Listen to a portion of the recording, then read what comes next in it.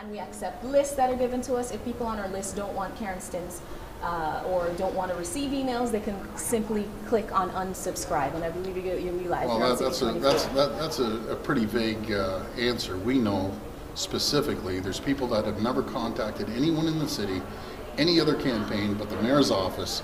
We need to get down to the bottom of it. Somehow, one way or another, she has received, and we have proof, numerous times proof, that people are calling in right now and emailing us saying they've never contacted anyone but the mayor's office. How does Karen Stintz mysteriously have our email? There's a pattern here. When people from Calgary have called us saying that they've never contacted the city outside of the mayor's office, we have an issue. When Karen Stintz's campaign is contacting senior management right at the city manager's level, asking for a donation for her campaign, that alone has broken the Toronto Act.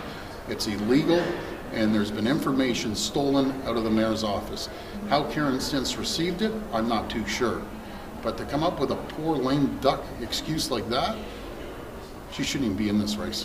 What do you think about people who are on Twitter saying, oh, this is just distraction now? Well, it's not a distraction, this is fact. We don't call in the police, we don't call in the head of HR, the city manager, unless we have substantial proof, not from one source, from numerous sources coming in saying that Karen Stintz has contacted us, and there's no possible way she would have our email outside of getting it extracted from the mayor's office, one way or another. Okay. Okay, All right, thank you. Thank you. Councillor Jones.